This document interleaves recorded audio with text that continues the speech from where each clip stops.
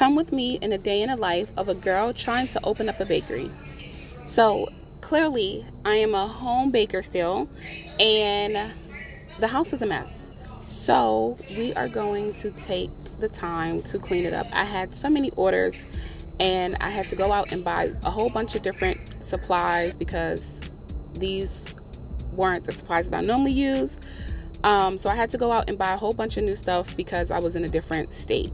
So here I am just cleaning up, packing away all the dishes in the dishwasher, washing, and getting things together for the orders for the next day. So now I'm going to the grocery store to pick up a couple items that I needed for some more treats.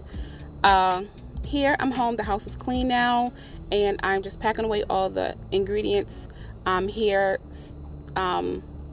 getting all of my ingredients together so that I can start prepping for all the orders that are for the weekend.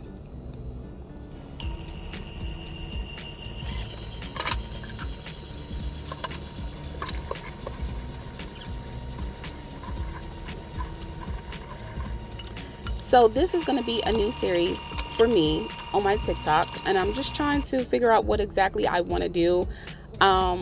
I am just going to be pretty much posting all of the information that I get as far as trying to open up a bakery, because I've been doing research after research after research, and I cannot find really any type of information as far as what to do, what not to do, how to do it, when to do it, when I shouldn't do it, how I should go about it, and how I shouldn't go about it.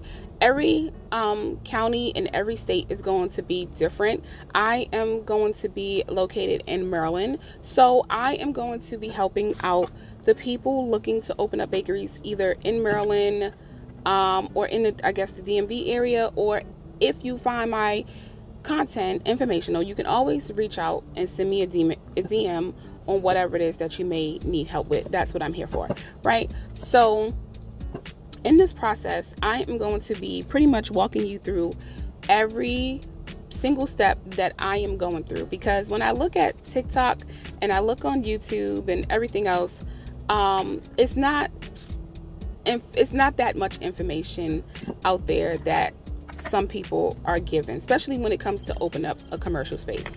So when it comes to opening up a commercial space, it's a lot of things that goes into it. And boy, did I not know how hard it was, okay? Like, I didn't think it was going to be this difficult. I just didn't. Like, I knew it would be some trial and error and everything like that, but I didn't think it was this a whole process of what you have to go through step by step. So I'm going to be taking you guys with me so that it's easier for you when you guys are ready to take the next step into opening up your commercial space. So here, these are just cookies that I'm making, and I'm adding some dried strawberries to them just to enhance the flavor to the cookies. So within this process, because I've been eyeing this place for a couple of years now, and I've been doing other research as far as looking into other spaces and trying to figure out what's a good area, what's the traffic like, what's the rent like, because that's most important, what the utilities is like, what the foot traffic is like, and all of that stuff, right? So this particular place that I found or came across that I've been kind of having my eye on for the last 4 years, it's been vacant for a long time now. It was an old Dairy Queen, and yeah, so I am pretty much going to be taking this space over, and I just want you guys to be there every step of the way, and don't hesitate to ask whatever questions, okay? I'm not here to gatekeep, because obviously I'm making this content for y'all.